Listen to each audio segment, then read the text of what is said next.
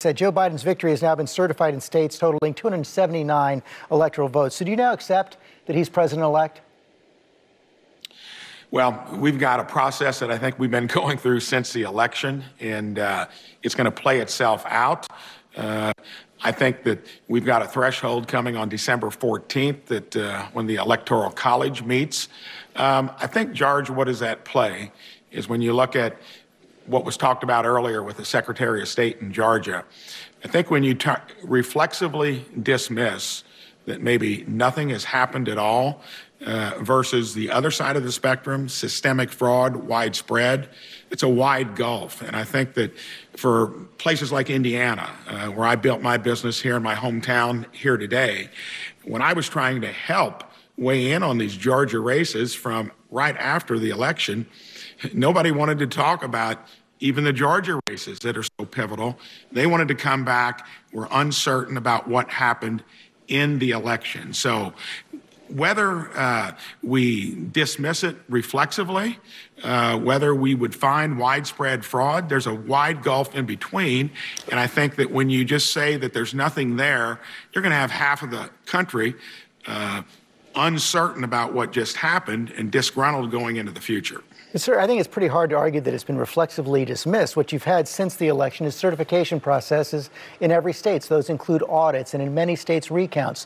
Those certifications have been done in many states led by Republican governors like Arizona and Georgia. There have been more than 55 lawsuits brought forward by the president and his allies. 38 have been dismissed by judges. There have been investigations directed by the Justice Department, by the Attorney General. And the Attorney General came back and said there's no evidence of widespread fraud. So the process has played out, hasn't it? And there's no evidence of widespread fraud. Why can't you accept the results?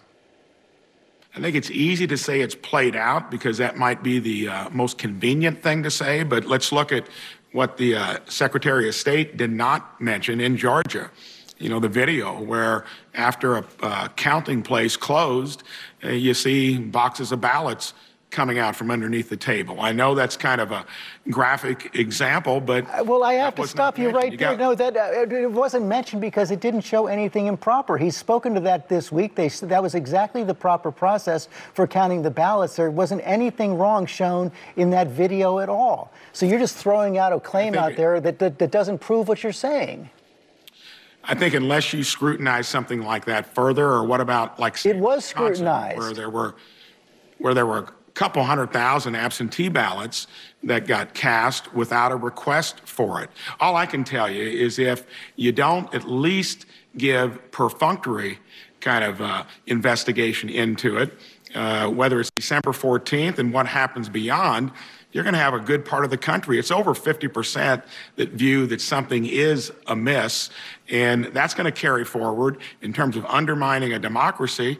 I just don't think that if you don't pursue it, overturn every stone, this is going to linger into the future, and it's going to be to the disadvantage of whoever is there trying to run the country. Well, I guess the question is the harm to democracy being done by those who propagate false claims? In Wisconsin, judges have dismissed those claims as well after investigating it. Here's what your colleague, Senator Mitt Romney, had to say about this week.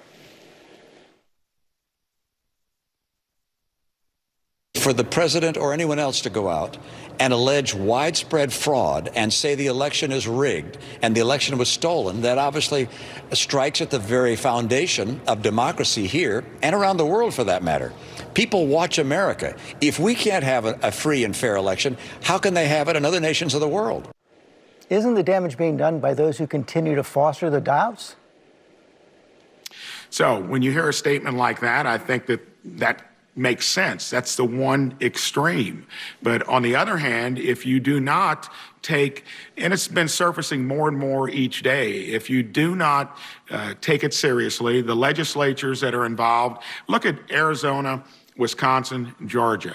When you take the number of electoral votes associated with that roughly 40,000 vote popular margin, that's under half of what it was back in 2016. So all I'm telling you is when you put two and two together, if we don't let the process play itself out, regardless of what you're talking about in terms of unifying the country, there are going to be many people that are unsettled with the fact that we don't take it to its full conclusion. Senator, you just mentioned 3 states, Arizona, Georgia, and Wisconsin. There were audits in those 3 states.